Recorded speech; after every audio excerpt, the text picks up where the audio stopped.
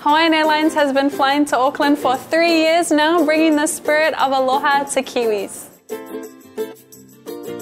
Hi, I'm Mika, a Hawaiian Airlines flight attendant from New Zealand, and after 3 years, I think it's about time to share a bit of Kiwiana with my Hawaiian family.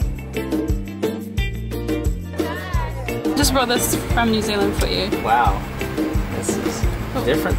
People are going to be wanting some extra ones. This is a snack. It's like New Zealand version of Nutella. Oh, it smells like plum or something. Yeah, it is. Is it amazing or is it amazing? Don't worry about trying to be cute, yeah. Yeah. I like your style. Tell me, what's your thoughts? What does it taste like? To be honest with you, I can't compare it to much of anything. It's called Marmite. Marmite? So Marmite? Marmite. What is this? Said it like an American, it would be Marmite. Oh, Marmite. No, sorry, I cannot. It's got a little bite to it. This isn't real.